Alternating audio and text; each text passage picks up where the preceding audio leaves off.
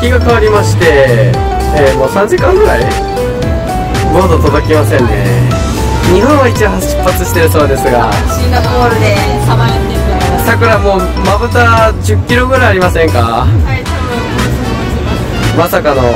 俺オーストラリアの時はさ、ボード届かないじゃなくてレンタカー借りれなくて空港でさソファー並べて寝たけど、ここはボードないけど、さてどうしましょう。もう時間がね、ホテル空いてないし、どっかの椅子借りて寝ますか。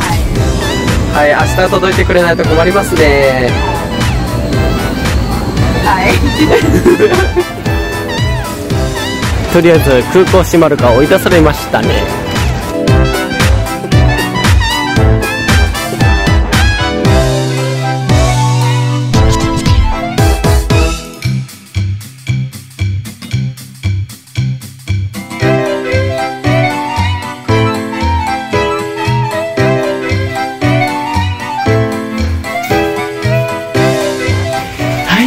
無事1日越しでボード届いてくれましたね。よかったですね。22時間後、22時間前に着いたのにね。今日はね空港でほとんど寝れなかったし、昼間寝てたけど、これで明日サーフィンできますね。はい、じゃあまた明日の動画もお楽しみください。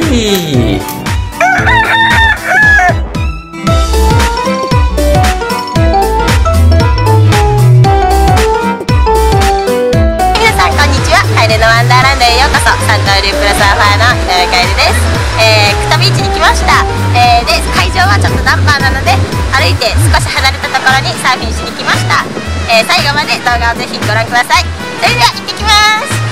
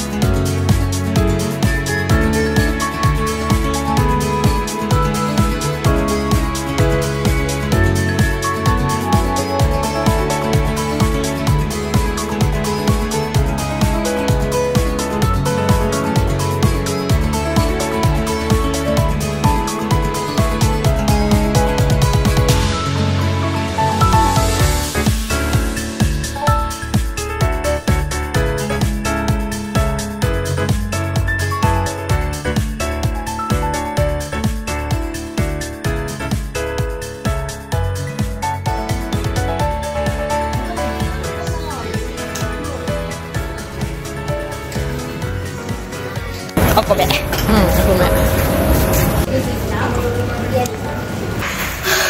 よいしょ。トレーニングでございます。